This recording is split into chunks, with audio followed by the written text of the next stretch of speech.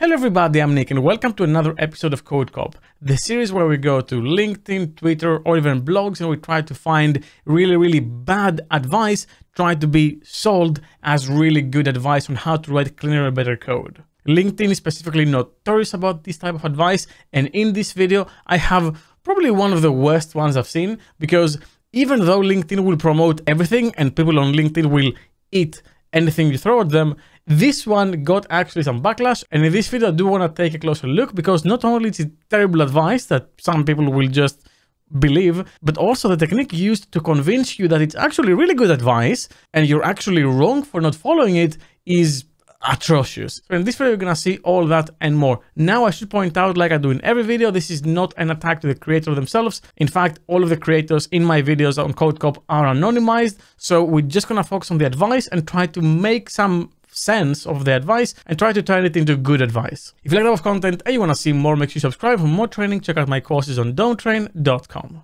Okay, so let me show you what I have here, and I'm going to start by the text of this advice, which is clean code tip 6, which means there's been 5 before that and probably more after that coming. Keep that in mind. Avoid unnecessary braces. Let's see what the person means. Oftentimes extra braces reduce the readability of code.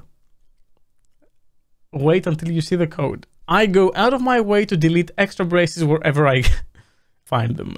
My recommendation is that you do the same.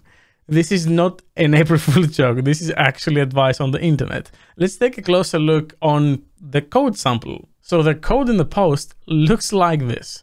Clean code tip, avoid extra braces. With short, clean functions, readability is often improved by dropping unnecessary braces.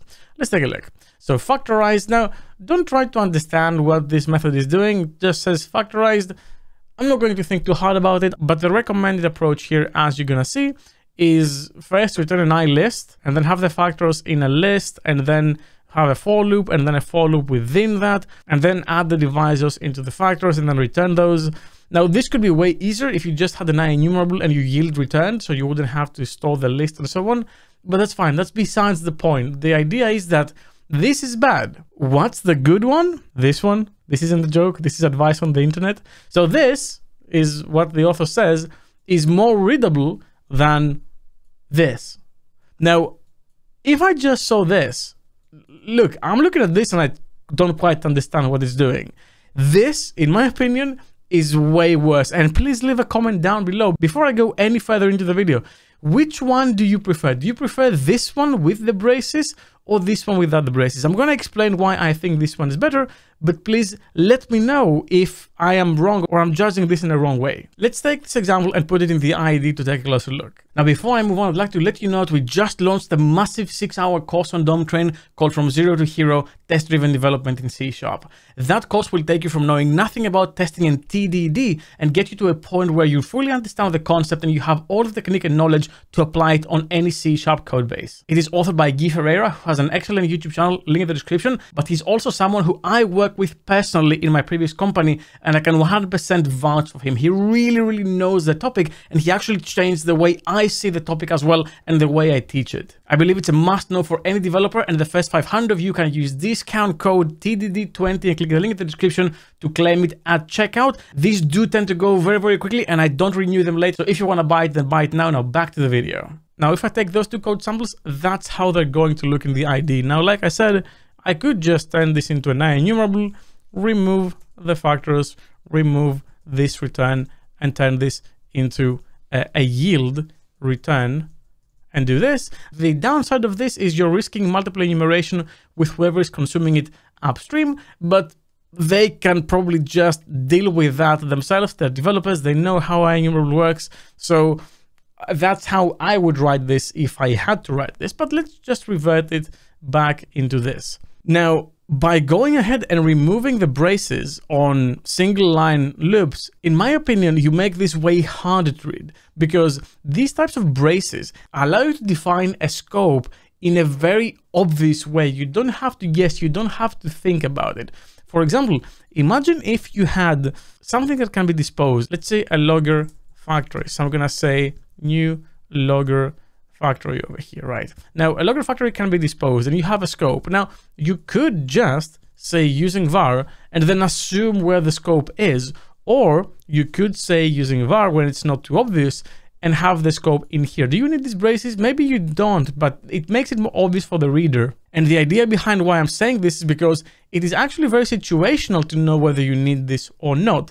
In this case, I think it does make sense because it is actually a complicated sort of for loop with the nested for loop method. And because the subject matter as well is sort of math related and logic related, it's easier to visualize what the function is doing by having the scope clearly defined. Even if you can save 4 lines of code by removing it, this looks like a blob to me, and I don't like blobs in code. In my opinion, even if you have a single if check, for example, to see if something is, I don't know, let's say if divisor is 0, for example, I wouldn't do this. I would wrap this into brackets because even though I add 2 lines, the scope is way more obvious in my opinion. This just makes it harder to follow. So please leave a comment down below and let me know which one you prefer and which one you would use and why. Especially if you prefer this one, you think this one is cleaner, please let me know why you prefer that. Especially as well in the context of C#, because I do know other languages, especially languages like Python, for example, who are indentation based, are maybe more used to this type of programming, which again, I'm not a big fan of. Now, the biggest issue I think with that piece of advice isn't the advice itself, which I hate, I'm not gonna lie, but it's actually the technique used to convince people that it is the approach they should follow. Because I just gave you a 2-minute or 3-minute explanation of why I think it is better to have this approach.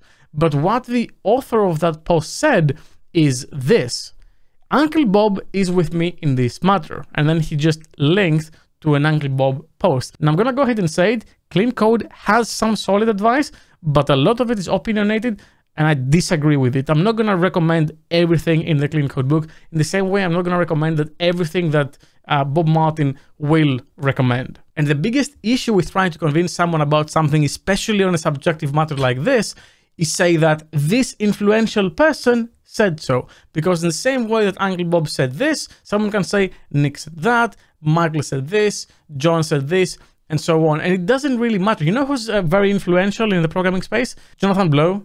Now go ahead and follow every advice and any opinion that Jonathan Blow has to say, and let's see how long you survive. And I'm not saying you shouldn't follow anyone's advice. I'm saying that you should think on why did that person give that advice and try to use that as an argument. Not that this person said it, he is a link, but this person said it because this, this, and this. So the reason why I follow it is this, this, and this. And don't even mention what influenced you to make that decision. It's like going into a company and you're a junior developer, you have a solid idea, and the principal says no. And you say, why no? And the person says, because I'm the principal and you just have to follow me. That's not how it works. You have to explain your point, even if you're at the point of authority. That's not just for me to be like, oh, okay, you're right, but also for me to learn why you're right and your standpoint. That's how we get better. In any case, I want to know from you in the comments. Please let me know and have a healthy discussion explaining why you prefer one over the other, and how do you feel about this type of advice being sold on LinkedIn as the clean way of doing things. Well, that's all I had for you for this video. Thank you very much for watching, and as always, keep coding.